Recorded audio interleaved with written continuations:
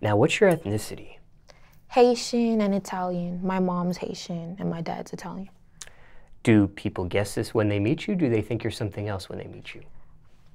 Most people think I'm like on the Spanish side, like Puerto Rican or Dominican, but nah, I'm mixed. Everybody be like, whoa, like I never heard of a mix like that before. Be like, yeah.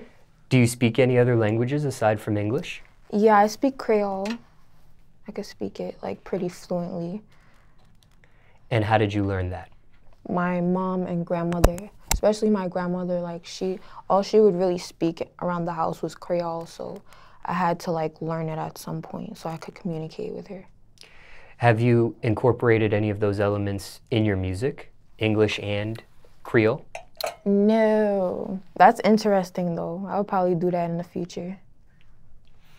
Now, these two languages you speak, ever learned another language even in school though?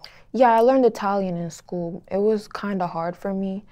I started getting good grades in that class, but once I left high school, I was like, I didn't remember shit.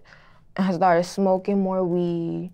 Like, I was not about to be going around speaking Italian. Like, I didn't have no Italian friends, no Italian boyfriend. So I was not about to speak Italian. But my dad, he always spoke English, though. Like, he barely remembered Italian himself. How many years in school did you take the Italian language for?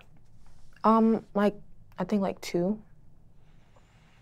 And did you take those classes seriously, or did you just like BS them? No, I had to take it seriously. I had to pass that shit. But then when I started learning more, it became easier. And I was surprised that I was passing it.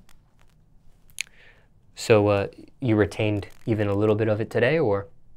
Um, Not really. nah.